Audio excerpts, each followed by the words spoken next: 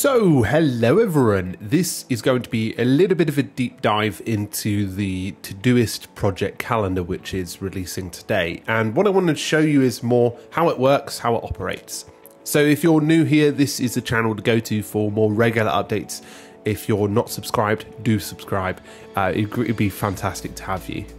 So as you can see here, what we're getting with this new project view is very simply a very basic sort of calendar view in month process at the moment.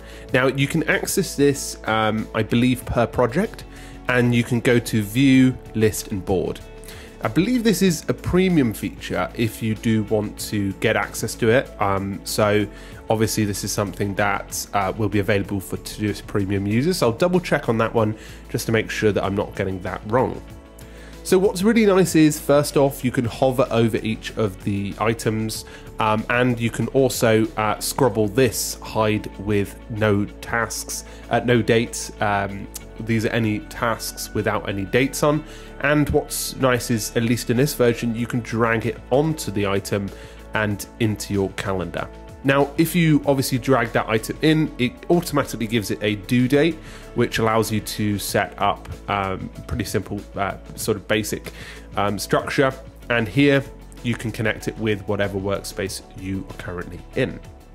Now, what is nice as well is I assume that Todoist would bring out a feature where you might have a due date that might not be a due date, it could be an edit date. But obviously that's probably on the future plans for their releases. One of the nice things is you can move stuff between certain days as well. And if I want to click on an item, it automatically selects it and the project that I'm part of. You can view this in full screen mode, but largely this is what you're going to get in terms of the sort of range of abilities. You can see here that if I just scrabble over it, it doesn't give you much, but you can see the priority of the item. You can also tick off items as well, which is very helpful inside of this view. Scrobbling ahead, you get to see the month view, and you can see that change over here. You can naturally share access to the project like you would previously, and that's pretty much it. You can monitor everything alongside here as well, so you can always just bring in the task, but largely this project view is very basic.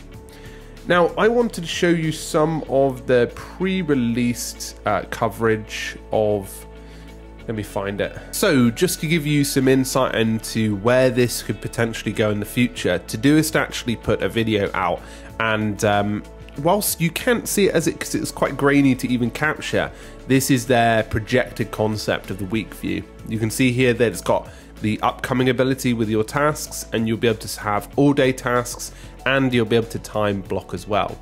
The second thing that they look like they're planning is the ability to add colorization. This could be from multiple calendars, but again, in the same view, allow you to plan your full month and have those context points to add into your items.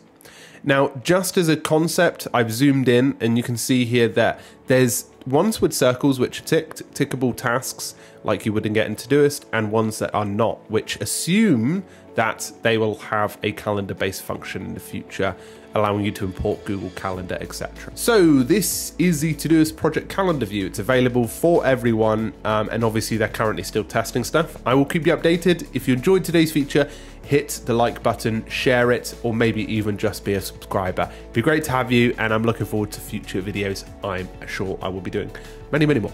I'll see you very soon, folks. Cheerio.